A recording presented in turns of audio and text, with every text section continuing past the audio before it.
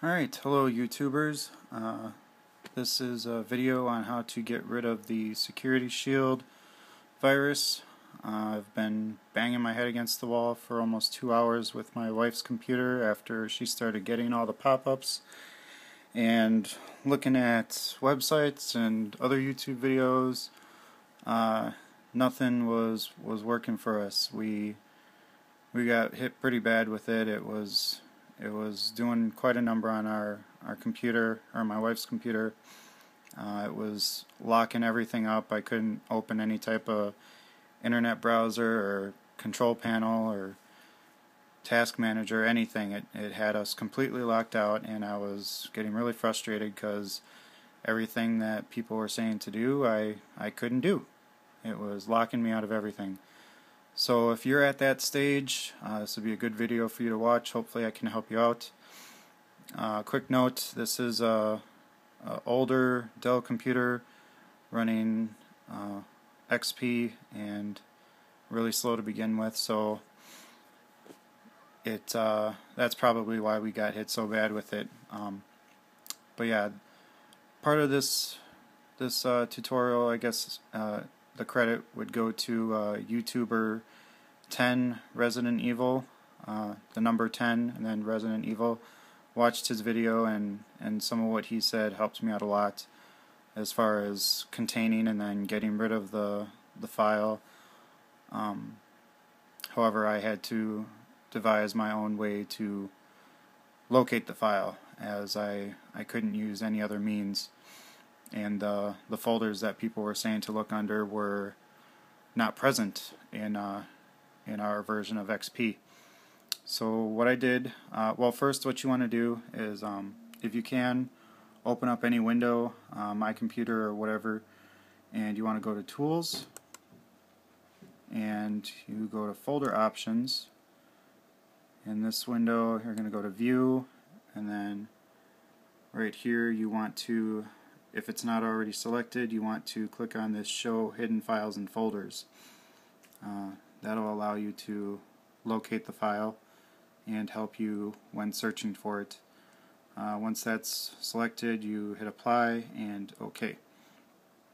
Then what you want to do is Start menu and go to Search, and that will give you this window right here.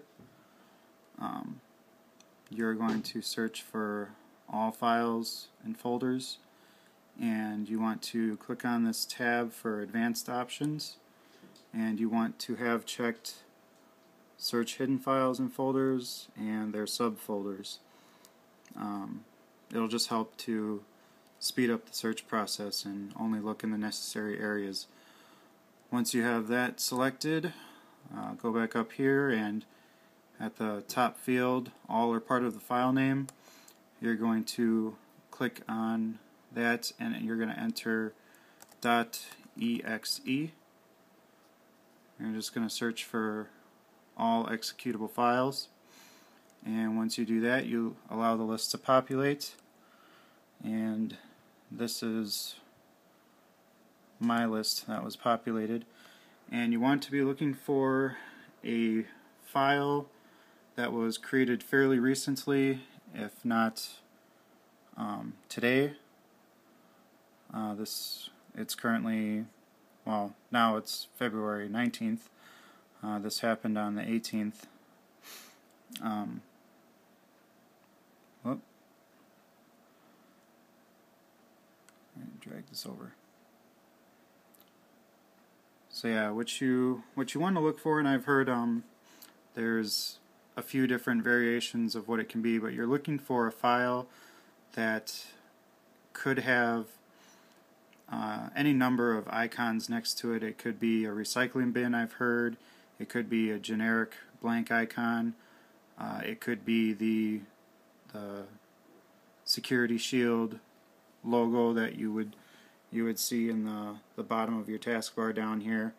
As you can see, mine is no longer there because I'm in the process of getting rid of it. I've manually stopped it temporarily. However, I still need to get rid of the file. So you're looking for a file that has some icon like that. My icon was actually different than anything I've heard. I'll show you it in a second, but you're looking for a file that has just random numbers, or I've heard it could be random letters.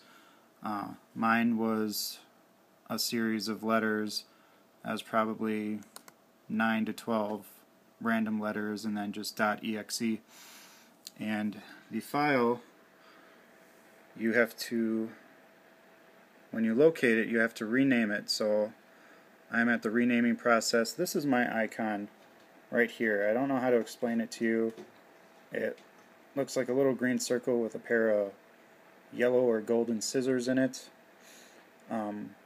But this was labeled just a bunch of random numbers, and I renamed it damnyou.exe.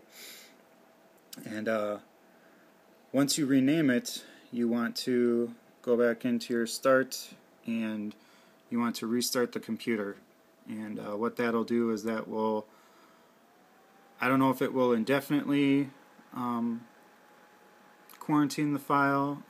It will temporarily quarantine the file, as far as I know.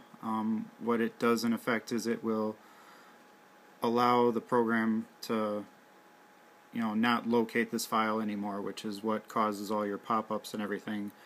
As you can see through the video here, I have not had any single pop-ups, and as I said before, on the bottom of the taskbar, those icons are gone from the security shield. So once you rename it, it will stop those, not sure indefinitely, but definitely temporarily. And once you rename it, you are now able to delete it. If you do not rename it, you will not be able to delete it. Or so I hear. Hopefully we will find out right now as I click delete. It says, "Are you sure?" I am definitely sure. I do not want this on my computer. And there it goes, deleting. So